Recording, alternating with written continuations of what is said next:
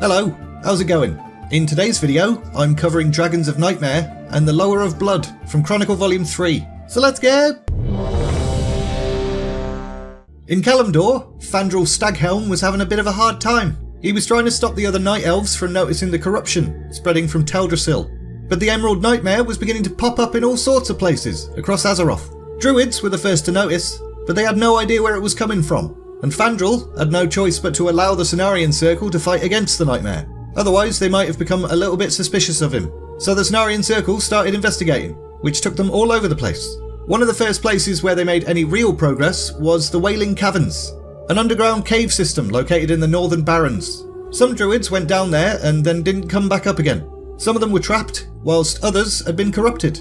And since this was pretty close to the Horde's capital, Orgrimmar, they mounted a rescue mission. This is a dungeon, but I've decided not to go into as much detail about dungeon tactics because that Diamol video was a complete ball ache. Horde champions made their way through the cave system, defeating the various weird twats that dwelled within. They came across a Tauren druid called Muyo, who initially tasked them with defeating the 4 druids of the Fang. So they did that.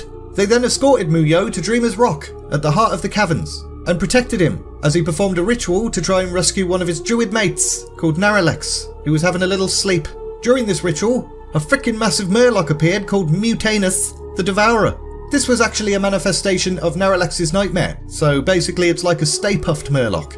Eventually the Horde champions defeated Mutanus. Naralex woke up, thanked the champions, and then turned into an owl and flew away. And Muyo also flew away, but he didn't transform into anything. It looked really weird, and from that day forth, he would forevermore be known as Hovercow.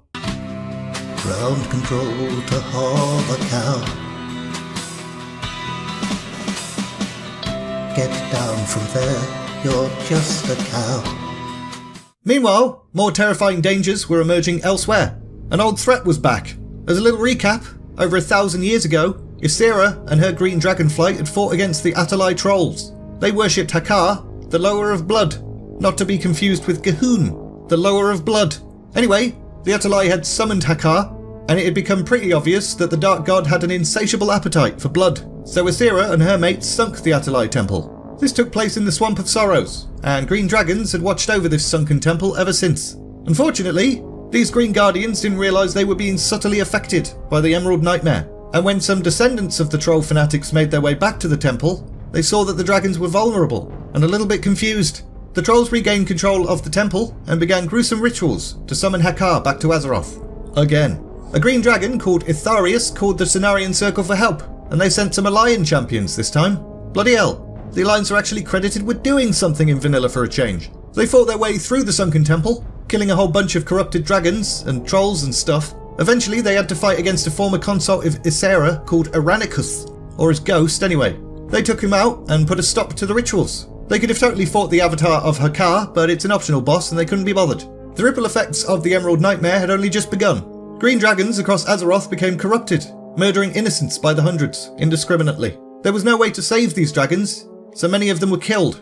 The Cenarion Circle were a little bit upset by this, but they knew it had to be done, and they weren't going to let emotions get in the way. The green dragonflight themselves would be haunted by this moment for many years. Elsewhere, the Zandalari Trolls found out about the attempt to summon Hakkar, and they were like, "You what, mate?" They saw themselves as spiritual leaders of the entire troll race, and believed the Lower of Blood's return would herald a dark time for their people. Side note, although they were wrong about which Lower of Blood it would be, I guess they were correct. They were pleased to hear that the Atal'ai had been defeated in the Sunken Temple, but then they were immediately not pleased, because it turned out some of the Atal'ai had survived.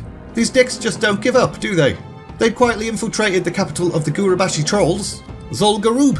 They also somehow managed to enslave the minds of many of the Gurubashi's most powerful priests.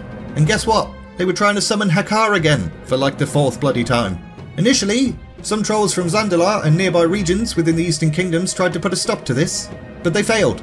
They just got captured and enslaved as well, which meant the Atal'ai and their leader, Jindo the Hexer, were now even more powerful. So, good job, those guys. The Zandalari realised they didn't have the resources to do anything about this threat, so they sent word to the Darkspear Trolls to do something instead. Maybe the Horde could put a stop to this. So Vol'jin informed Thrall, and the War Chief ordered a large strike force to respond to the threat. Upon entering the capital, the Horde champions fought against a Zandalari High Priestess called Jeklik. She'd been sent by King Rastakhan but ended up just getting enslaved, like an idiot. Interesting fact about her, She was a high priestess of the primal jungle god Hyreek, the bat, the one in Nazmir. Good times. Anyway, they killed her pretty easily, to be honest. No need for a strategy guide. Next boss was another high priest called Venoxis. He represented the snake god, Hethys. He had 4 snake mates, but the champions just crowd controlled them for the entire fight. Every now and then, Venoxis would spaz out and cast Holy Wrath, which is a spell that jumps from person to person, with damage increasing exponentially. But it really only sucked for the melee DPS. Everyone else was more than 10 feet away, so they didn't get hit by it. After a while, he transformed into a snake and started using a Poison Cloud AoE ability. But this group knew what it was doing. They avoided standing in the Poison Cloud. Except that guy. He stood in it and died. Eventually, Venoxis fell. Let's move on. Screw the optional boss. Next up was High Priestess Marie of the Spider Lower, Shadra. There's a more complicated way of doing this, but the off-tank focused on the speaker, whilst the main tank attacked Marie herself. Every now and then some spiders would appear, and the DPS would AoE those guys to death as soon as possible, otherwise they'd get bigger and cause a wipe.